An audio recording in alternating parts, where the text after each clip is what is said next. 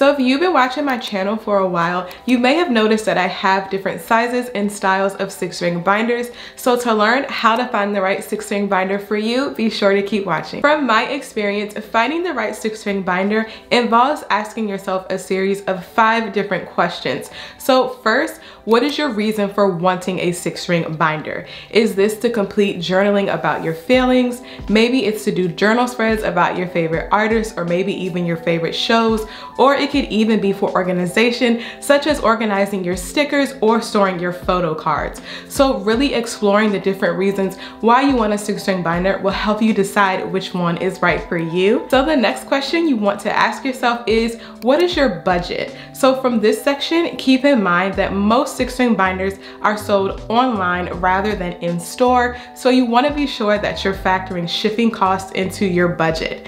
Also, I have come to learn that most 6-ring binders range from about $10 to $15, including shipping, and sometimes this is just for the binder. So if you are looking to purchase a 6-ring binder along with, say, refill paper, or maybe even purchasing the binder in a set, so it includes different stickers or maybe even a ruler or a storage pouch, you want to be sure that you factor that cost into finding the right 6-ring binder for yourself as well. The next question you want to ask yourself is, where will you use it? So figuring out if you want to use your 6-ring binder in one place, so say literally just at home, or if you want to carry it with you to different places, will help you decide potentially what 6-ring binder to use. And you also want to be sure you check the durability of the cover as well if you're really concerned about it being able to protect your papers. So for example, I use my 6-ring binders literally 9 times out of 10 at home, so they just sit on my desk and I can just pick them up and use them when I want to. However, if you don't want to just use your 6-ring binder at home, but you want it to be portable to carry around with you,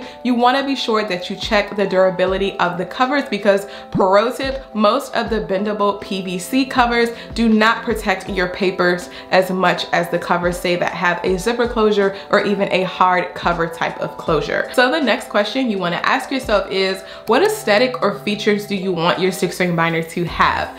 So in my video, Where to Buy 6-Ring Binders, I talk about the different styles and aesthetics that come with different 6-ring binders, such as having zipper closures or even having button closures, as well as having clear covers with glitter on them. So you want to be sure you research the different aesthetics that they have, and you want to check out the different features, because some 6-ring binders can come with front and back cover pockets.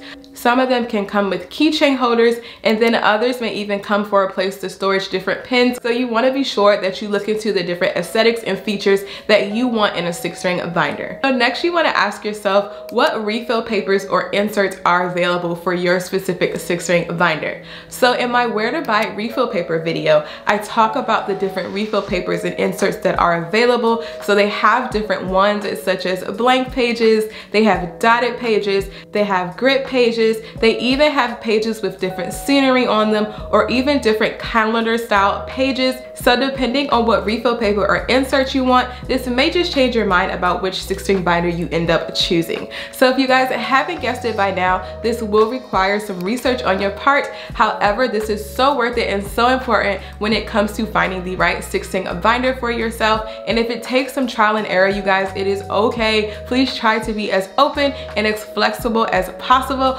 Also, share with me down in the comments below a couple things that you look for when it comes to purchasing a 6-ring binder. And if you guys want any more 6-ring binder videos, be sure to check out my 6-ring binder playlist or my ring binder playlist. I love you guys so much, kittens, and thank you guys for watching.